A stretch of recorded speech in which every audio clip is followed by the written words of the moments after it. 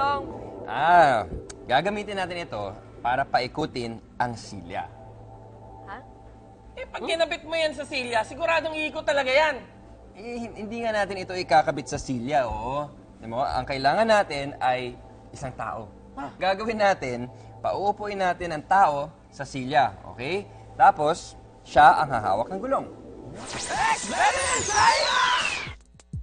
Ang gagawin ni Kuya James, lalakasan niya ang pag-spin ng wheel. Si Kuya Rod, kailangan niya hawakan to ng ganitong posisyon. Obserbahan natin, iBelievers, kung anong direksyon liliko ang chair. Okay?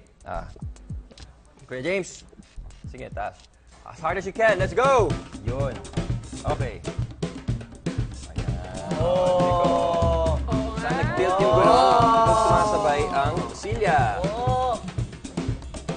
Tingnan niyo yung wheel in relation to the chair.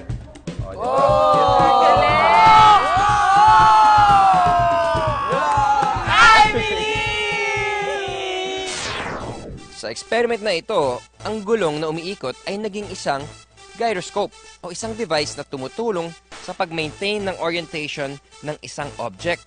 In this case, ang object na iyon ay ang silyang may taong nakaupo. Ang umiikot na gulong ay may angular momentum o ang paikot na paggalaw ng isang object na may kinalaman sa mass o bigat at velocity o bilis ng pag-ikot nito. Dahil ang bigat ng bisikleta ay nasa rim o gilid nito, kung saan ito nakaanggulo, doon susunod ang mga bagay na nakakabit dito. Sa experiment na ito, yan ay ang tao at ang silya. At pag iniba ang anggulo ng gulong, lumilipat ang bigat nito, kaya nag-iiba ng direksyon ang pag-ikot ng tao at ng silya.